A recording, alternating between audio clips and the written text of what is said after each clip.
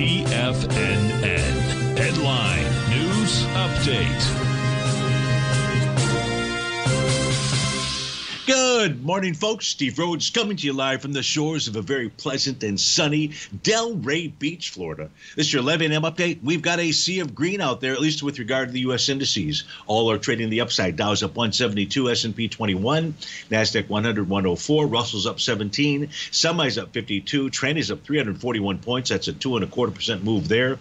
You've got gold trading up $3, silver's up 23 cents, light sweet crude is off 29 pennies, natural gas up 9 cents, 30-year Treasury back about a half a point, printed out at 114.15. Let's figure out what all that means by looking at that 9-panel market update chart. We begin on the upper left-hand side, the ES Mini. What do we have? We just got a good old-fashioned consolidation between its profile levels. 50.22 is support, 51.40 is resistance. It does have a bottom. It's called a buy the D point bottom. That was formed with its bullish reversal candle.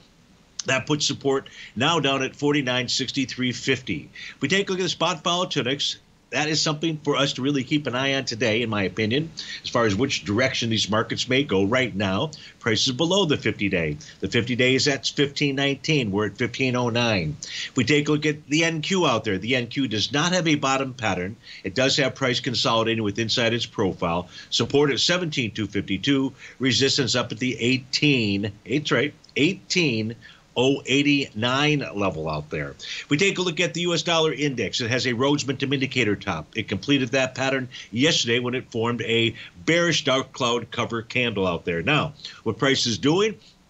It's really trading in between two sets of profiles. Its daily profile has support at 104.71, and the weekly's got support down at the 104.73 level out there. If we take a look at Goldilocks, gold is also consolidating with inside its weekly and daily profile for the most part, but certainly the weekly. The weekly profile range between 22.78 at support and 24.48 as resistance. We take a look at silver. Silver's testing a weekly profile support level that I have calculated on my white background charts. That's at 26.51. I would suggest that's a level to watch. Why? Because if price closes below that, we're likely to see a move down to 24.11. That's its daily TD9 count breakout level. In the case of light sweet crude, it's still in that A to B equals CD pattern to the downside, has not achieved its 1-to-1 initial price objective. That's at 78.19. We did have a 60% retracement, so I'd be really watching for a bullish reversal candle as price approaches that level. If it does, you've got a Gartley buy pattern for light sweet crude. Natural gas, just a sideways consolidation. And with regard to the 30-year Treasury, it still struggles at the center of its profile, and that's at 114.26. Folks, stay tuned for the Trader's Edge show, but if you're out to start your Thursday, please have a terrific one. Thanks for joining us. We'll look forward to speaking with you again soon. Take care.